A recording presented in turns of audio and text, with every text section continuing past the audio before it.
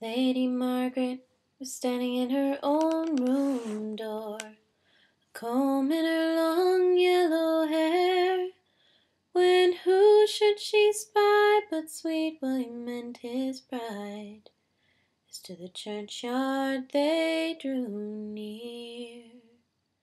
Day passed away and night coming on, most of the men were asleep. Lady Margaret appeared all dressed in white, standing at his bed feet. She said, "How do you like your bed, and how do you like your sheet, and how do you like your fair young bride, lying in your arms asleep?" He said, "Very well do I like my bed, much better do I like my sheet, but most of all that fair young maid that's standing at my bed feet." Then once he kissed her lily white hand, and twice he kissed her cheek.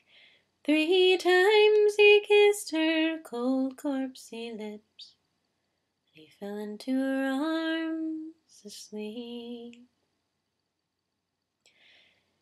Night passed away and day coming on, into the morning light, sweet William said, "I'm troubled in my head by the dreams that I dreamed last night.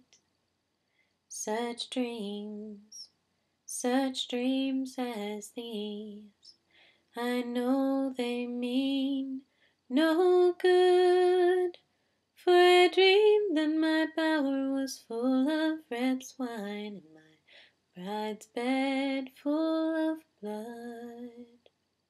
He asked, "Is Lady Margaret in her room, or is she out in the hall?"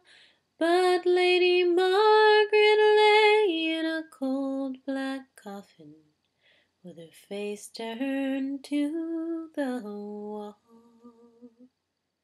Throw back those snow-white robes, be they ever so fine, and let me kiss those cold corpsey lips, for I know they will never kiss mine." Then once he kissed her lily white hand, and twice he kissed her cheek. 3 times he kissed her cold corpsey lips, and he fell into her arms asleep. And he fell into her arms asleep.